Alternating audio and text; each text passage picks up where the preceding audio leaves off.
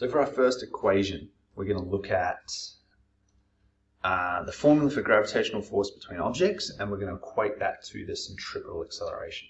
So an example of this is if we are orbiting an object, we've got, say, the Earth, and I am whizzing around the outside.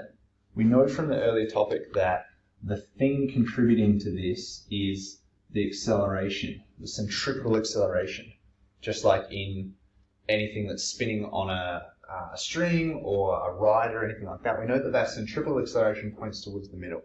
But in terms of a planet, there is no tension of a string or cable or anything attaching this. So what is actually providing the centripetal acceleration? It's equal to the gravitational force between two objects. So if this is an orbiting planet or a satellite or whatever, the force of gravity on it is the thing that's providing that centripetal acceleration. This is important when we look at this. So if I pull up my equations, this is the force between two objects. Remember, this is the mass of the smaller thing, the mass of the large thing, the radius, the distance it is from it, and the gravitational constant. So this is the force of gravity between two objects. But that force is equal to the centripetal acceleration because that's the thing that's pulling it inwards.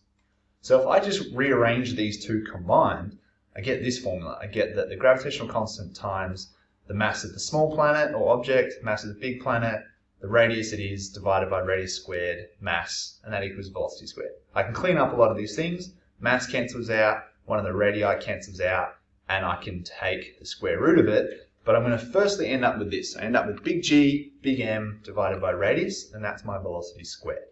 So therefore, I can just take the square root of this, and I get that the velocity of a satellite, an object circling a planet, is just equal to the gravitational constant, the mass of the big planet, and the radius that it's circling. Because really, the small mass is insignificant. It cancels out mathematically, but if you're talking about a satellite circling the Earth, the mass of the satellite is so tiny compared to the mass of the Earth that it makes zero impact. So you get our first derivation.